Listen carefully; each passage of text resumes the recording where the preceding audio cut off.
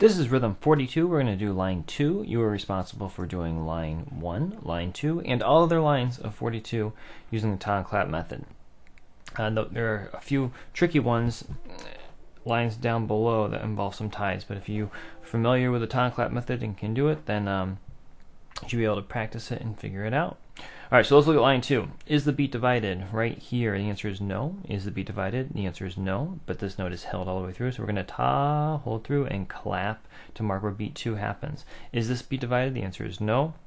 We will clap on this beat and not voice it. Is this beat divided? The answer is yes. What's the smallest note value used within this beat? It's a 16th note. How many 16th notes are in a quarter note? 4. So there's going to be 4 events of ta or clap within this beat. The first one's going to be a ta. The second 16th note event happens here. We will clap it while we're holding the first note over.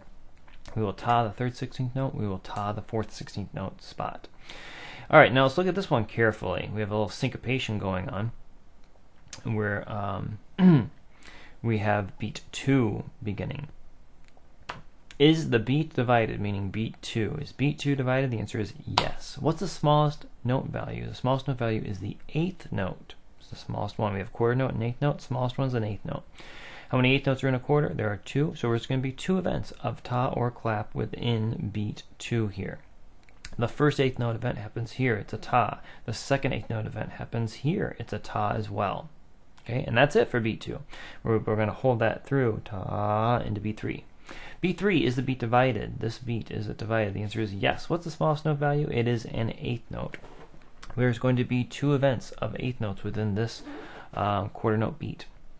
The first event happens right here where the beat starts, and we're holding this note through from previously. So we're going to keep holding that note through, ta, but we're going to clap where beat 3 starts.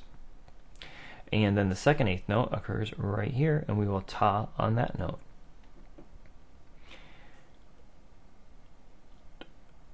Let's look at this beat.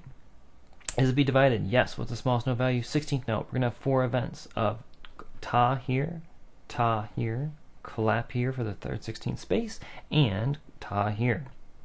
Is this beat divided? No. Is this beat divided? No. We will ta, hold through. We will clap while we're holding the note when beat 3 arrives to mark the start of beat 3. Is this beat divided? Beat 1 here. Answer is yes. What's the smallest note value? The 8th note. How many 8th notes are in a quarter? 2. There are going to be 2 events of ta or clap within this beat. So we're going to ta here and clap here. Is this beat divided? Yes. What's the smallest note value? 8th note. 2 events. Clap and then a ta. Is this beat divided? Yes, it is. How many?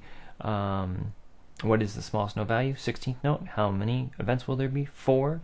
And there's going to be 4 tas because there's 4 16th notes written. So let's look at line number 2 and see if we can do it. Let's make sure we get our quarter note pulse going on. Here is our quarter note pulse.